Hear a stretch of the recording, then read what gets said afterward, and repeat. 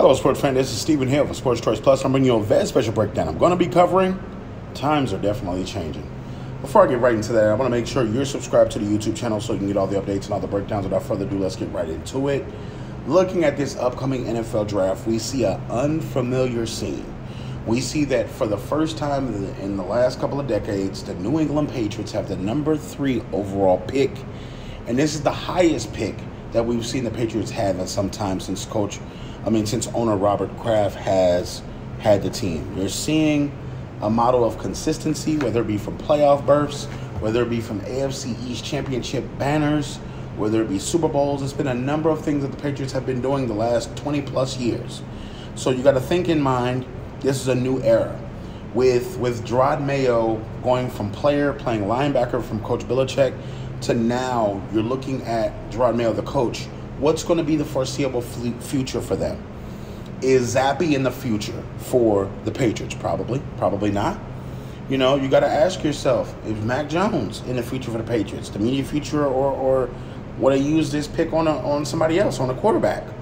You know, what is the destination for the Patriots in this year's draft? What is the obligations for them?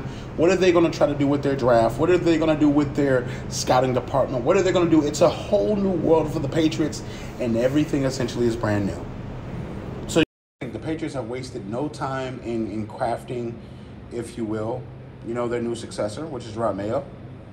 So I'm going to ask this question. What way should they go? Should they go with a quarterback, number 3 overall? I know you have Drake May possibly there. They could possibly trade up for Caleb Williams. You have LSU's quarterback, the Heisman winner, Jaden Daniels. You have a lot of different things you can do. But what should the Patriots do with this pick? To me, I think they should go quarterback. I think that you have enough talent in this draft to draft a guy high enough. You don't have to sacrifice anything. And when it's all said and done, you got to really go after it. Because if you don't, you're essentially going to end up where you don't want to be. You're essentially going to end up where you could have been. You look at how valuable everything is. You look how bad the season ended. You didn't have a quarterback. You didn't have anybody to throw the ball down the field that you trusted, that you could keep in line. Mac Jones was benched for the last 6 games. Zappe didn't look like a pro quarterback. At times he threw good, at times he didn't. So you got to think, you put your defense in harm's way because all you did was put them on the field time after time. And now we're here with the number 3 overall pick. After Tom Brady left and he won a Super Bowl in Tampa, here we are again. Drafting higher and higher, no playoffs. And you got to think, the playoff drought is gotten a year longer. So now that Bill's out the door, what's the excuse going to be? Are you rebuilding? How many years is it going to take? It's so many different things, so many different questions that writers have.